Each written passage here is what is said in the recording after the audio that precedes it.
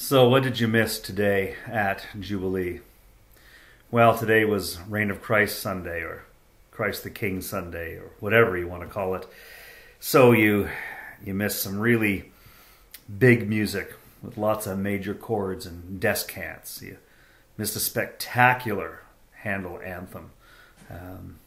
You missed the kids helping me do a little theology and wondering why Jesus is king. And then we looked at a lion and wondered if we could call Jesus a lion. And then we looked at a dog and wondered if we could call Jesus a dog, and if we could call Jesus a lamb, and even a flying monkey.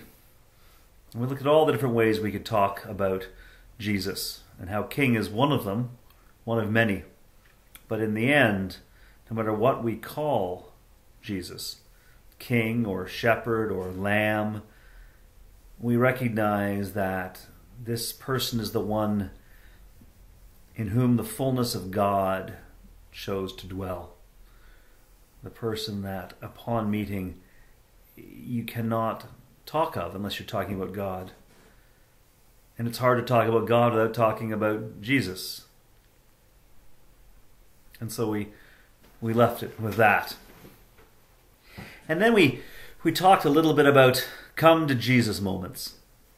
As we read the Reign of Christ lection reading, the story of Jesus being crucified from Luke's Gospel, with thieves on either side, or traitors on either side being crucified with him, one who mocks him and the other asks to be in his kingdom.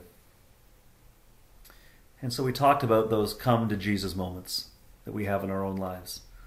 Those moments that we rarely go to willingly, but in fact the moments where we're dragged there to confront our own mortality, to confront the past, to confront the divine.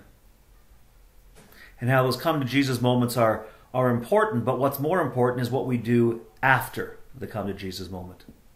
Having come to that moment in our lives when the past comes crashing in on us, when we are faced with God and with the enormity of it all, what do we do? Are we like the one crucified to the one side of Jesus who continues to mock him and stays as he always has stayed? Or are we like the other, on the other side of Jesus, who has lived his life one way, but in that moment decides to go a new way and asks, will you remember me in your kingdom? It's not the come to Jesus moments that matters as much as the moment that follows.